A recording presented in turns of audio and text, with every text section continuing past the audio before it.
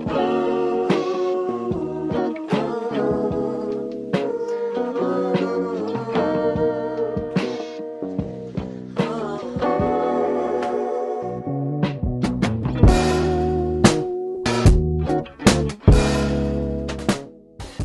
work that we do is because we are concerned about our community, especially the Black and brown communities, regarding asthma, lead, and of course, weatherization. Healthy Homes Expo was started way before I came into the picture at Clinton Hill Community Action, and all we did was elevate the process. Today we hope that families were able to learn a little bit more about asthma in children, how to manage it, and then essentially learn a little bit more about dispelling myths in asthma in children. So we hope that parents now feel a lot more knowledgeable about symptoms in children with asthma, how to kind of spot those symptoms, and then also learn a lot more about the environment and the different triggers that come with reducing asthma attacks and how to reduce those asthma triggers. Upon walking in here, I didn't even know what to expect, but once they took us into informational sessions, I was able to learn things that I didn't know, especially about my daughter because she has asthma, and then some things I did kind of know, but they gave me a refresher tip on it and they explained more to depth. And I did like the fact that we did have people here to help with rent assistance and, you know, different things in the community that we may need.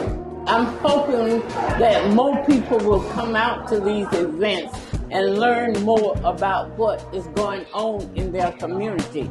and how they can get information to be able to take care of some of the things that are going on in the community. Big thank you to Clinton Hill Community Action for putting on such a great service and a great event today. I just want to say thank you so much.